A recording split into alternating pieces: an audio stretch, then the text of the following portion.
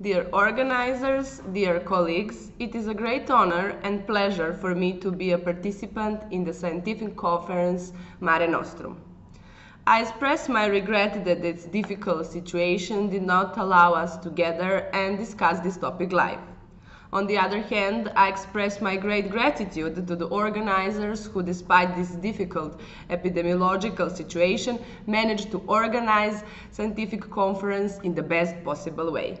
Thank you for that.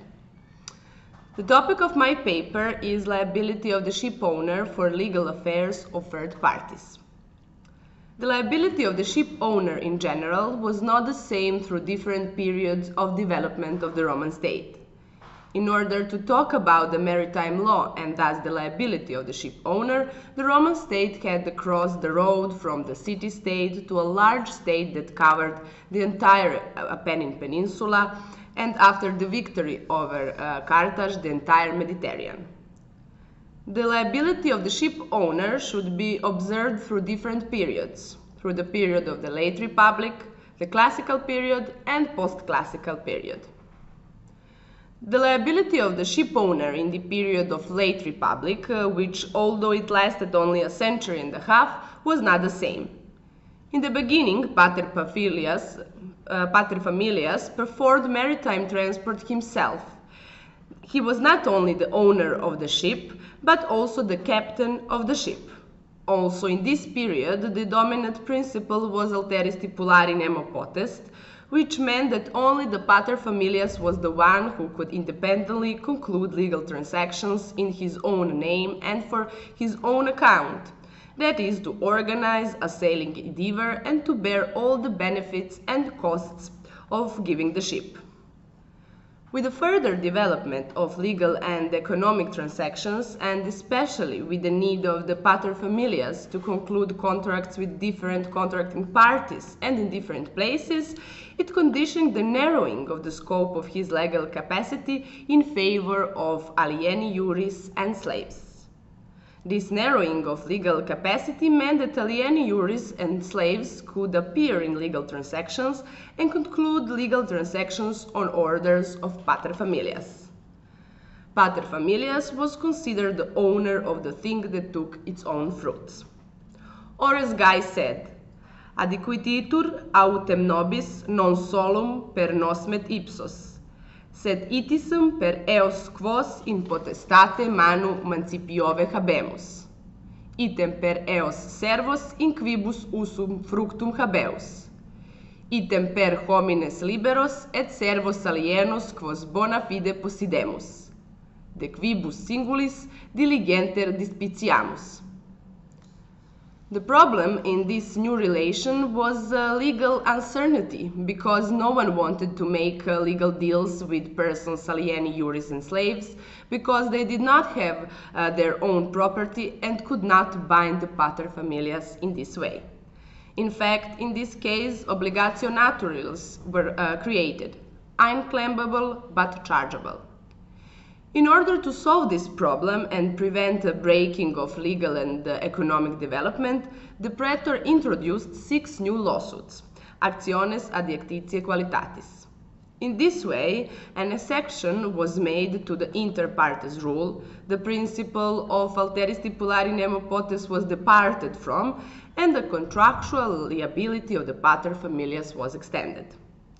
One of these lawsuits was the actio exercitoria, which referred to those cases when the Pater Familias, ship owner, or exercitor navis, appointed a person, alieni juris or a slave, as a captain of the ship.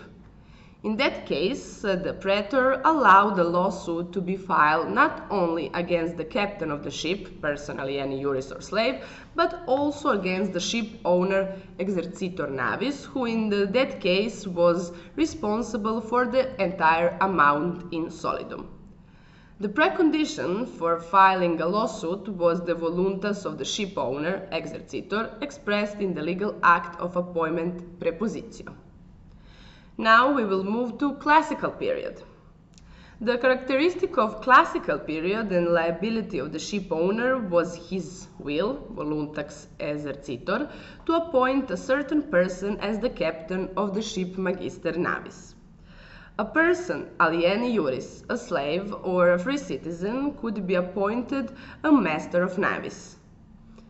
In the legal transactions, if the legal transactions was concluded between the persons appointed by the paterfamilias, in this case exercitor, and if there was a breach of the contract, the other contracting party could file a lawsuit both the person with whom it concluded the contract, based on the lawsuit from the contract, and the paterfamilias himself on the basis of a lawsuit actio exercitoria.